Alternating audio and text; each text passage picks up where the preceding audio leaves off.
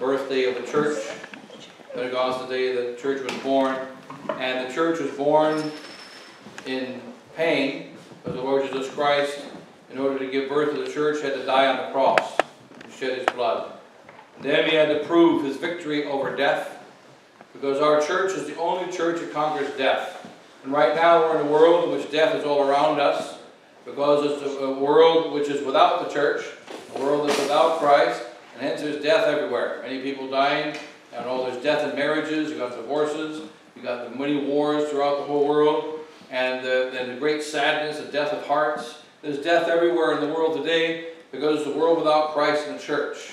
The church is the only thing that conquers death. Our Lord Jesus Christ built the church by shedding every drop of his blood on the cross, by making his apostles suffer with him on Holy Thursday night and Good Friday, by bringing them back from their suffering, and then he sent them out to the world on Pentecost Sunday. And today is the second day of the birthday of the church. So yesterday was Pentecost Sunday. Our Lord, St. Peter, preached his first sermon, and 3,000 people converted to the faith. And today he preached his second sermon, and 2,000 people converted to the faith. And there were 5,000 baptisms between yesterday and today. And this is the very beginning of the church. And then from the very beginning, they said, go to the very ends of the earth, carry the gospel to the very ends of the earth. And so this is the week in which many souls are baptized, that are going to have to carry the Holy Ghost in the church to the end of the world. And then our Lord says that, and also our Lord said in the gospel today, the devil is already conquered. He said it in the past tense. On Holy Thursday night, he said, have confidence because I have conquered the world. It's already conquered. Then he says the devil is already judged. And this is to remind us that Jesus Christ is God and that he is in control of all of history. He knows what's going to happen tomorrow. He knows what's going to happen the next day. He knows the last choices we're going to make when we die. He knows all the saints to the end of the world. He knows all those devils to the end of the world. And he has already judged them all. To remind us that Jesus Christ is in charge of every single moment in history. He's not like a normal king. A normal king rules, and then he hopes that no one's going to come and take away his kingdom. A normal king rules, and he tries to defend his kingdom. But Jesus Christ rules from the time he created the world 6,000 years ago as God the Son, until the very ending of the world.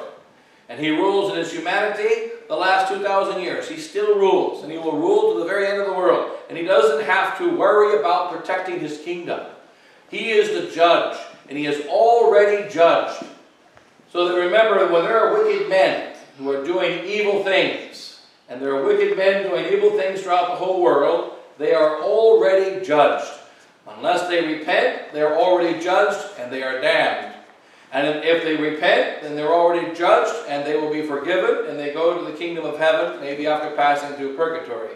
But when our Lord says twice on Holy Thursday night, I have already conquered the world, past tense, and in the gospel today, the devil is already judged. So we've got to remember that we worry about tomorrow. We don't know whether we're going to have our house tomorrow. We don't know whether we're going to have our health tomorrow. We don't know whether we're going to have our church tomorrow. We don't know what we're going to be tomorrow. But we know this, God is always God. Jesus Christ is always King. His church shall always be here till the very end of time. And it shall be ending with the church triumphant. Remember, there's three parts of the church. The church militant, the church fighting here on earth, the church suffering, the souls in purgatory. And the third one, and the final part of the church is the church triumphant. There is no other conclusion for our church than that it triumphs. It has victory. The church will always have victory. So when the apostles, when St. Peter preached his sermon today, he knew there were only 5,000 people in the entire world that believed in Jesus Christ.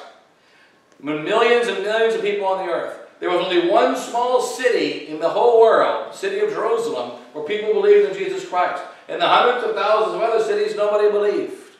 But he also knew that this faith is going to spread to the very ends of the earth. And it's going to last until the very end of time. And that Jesus Christ has judged every man on earth. And therefore, when St. Peter, as Pope, and the apostles as bishops, and the 72 disciples as priests, and then those first nuns and monks and the first faithful, when they went out into the world 2,000 years ago, they knew they were going into a world that was already conquered. already defeated. And they were going against a devil who was already judged and already condemned. And we have to remember that. You know, sometimes we're getting tempted. We're getting tempted, and we're getting afraid, and we're getting attacked, and we see there's so many devils out there. But when you're in a battle, and you see 1,000 devils out there, and there's 3 of us in here against 1,000 devils, you must remember, the 1,000 devils are already judged. And all those that are fighting for the world are already defeated. Therefore, don't be part of the world, and don't listen to the devil, and we cannot be defeated, and we cannot be judged negatively. So let's stay with Christ. Remember that we stay in the church because of the church of God, the true church. We all stay in the church because we want to be on the winning side, because we want to triumph, and we want to go to heaven. And so St. Peter spoke about the victory of the church, and then we proved our victory by Jesus Christ's resurrection a few days ago. And then he ascended into heaven, which is where we are all going to go if we remain faithful connected with him. So in the case, because of that, God bless you all. In the name of the Father, and the Son, and the Holy Ghost. Amen.